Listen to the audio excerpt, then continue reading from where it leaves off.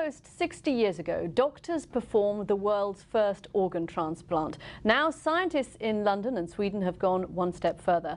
They've managed to perform transplant surgery without using a donor. Instead, the team replaced a defective windpipe with the world's first synthetic organ. The BBC's medical correspondent Fergus Walsh has this special report. This is how the world's first synthetic organ was made, dipping a glass mould into a liquid polymer, which set to create an exact copy of the patient's windpipe. It was created in these labs at the Royal Free Hospital in London and then flown to Sweden. Once in Stockholm, the synthetic windpipe was bathed in a solution of stem cells taken from the patient's bone marrow. After just 2 days, the millions of tiny holes in its surface were seeded by cells.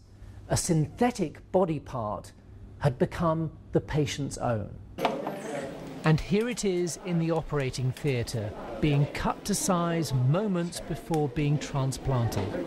The ability to create a 3D synthetic organ is a significant moment in this field of surgery.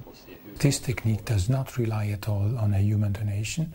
You can have it immediately. There is no delay, and most important, since it is a regenerative approach, you still do not need any immunosuppression. The patient, who's being discharged tomorrow, knows that without the transplant he would have died. His voice is still recovering. I was very much scared, but basically the difference is between living and non-living. So what next?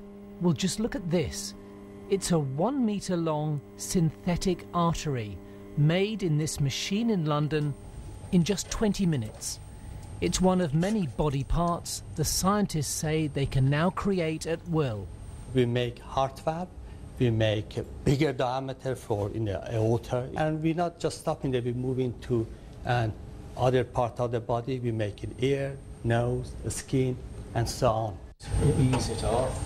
This material does have limits. It can't be used to create complex organs like the heart, liver or kidney.